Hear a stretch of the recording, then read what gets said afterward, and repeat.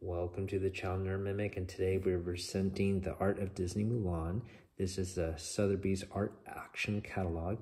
This is for the movie that came in 1998 and the subsequent sale of original artwork and sales for the movie in 1999. Before we get started, hopefully you can hit that like and subscribe and share this video. And that being said, let's get started. So I always like to show off the back cover, and look at this. It is not Mulan. So this sale is interesting in the fact that it had other animation art. Here on the cover you can see Pinocchio, and it's not subsequently all Disney artwork. So let's take a look here.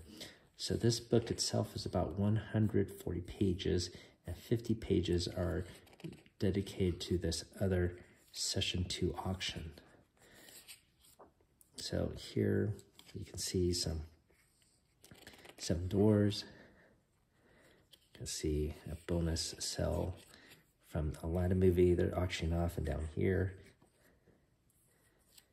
see Pinocchio. You got from Warner Brothers Studio, Pepe Le Pew. See Roger Rabbit. So once again, these are other animation related artwork that was put up for the second sale that day.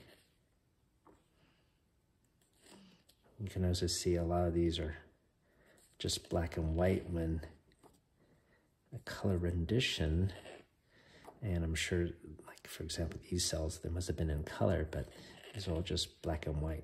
So this catalog, I have to say, of all the ones I have, is probably the most disappointing one, because once again, it's not 100% dedicated to Mulan, and the other cells they did have are not even in color. So that's going to be approximately 50 pages, and these other pages are just details about the auction. And that reaches the end of animation art.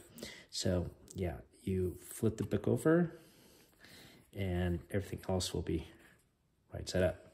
So let's start here.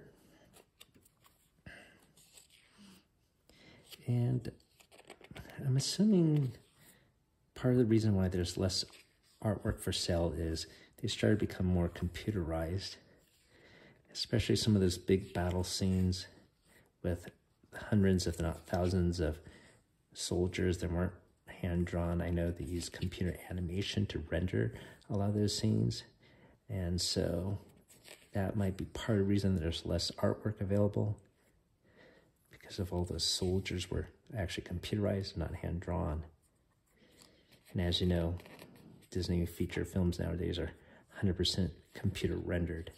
So it's sort of sad to see this original artwork of hand-drawn form be lost. So once again, for each cell here and background, they do have, for example, the title. Sometimes there's a caption, so you could follow the story and use this as a storyboard. Tells you the size, and of course the asking price, asking bid price.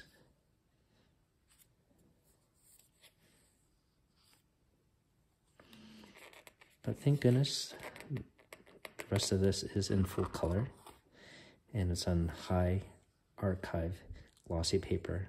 You can see how the paper is still very white, even though this book is more than 2 decades old.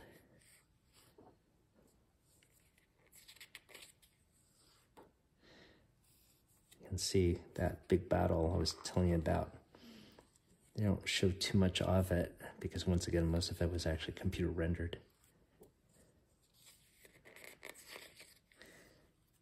I guess the other thing about this book is when I first showed you that first page, the pictures started right away. There wasn't like 15 or 20 pages of auction details to begin with, because once again, they sandwiched it into the middle of the book. So here you can see this is the end of the actual cells for the movie. And here they're showing some of the production posters that they made. And then, of course, the statuettes, 3D statues that they made and painted and colored to help the artist realize their characters in 3D. So beautiful.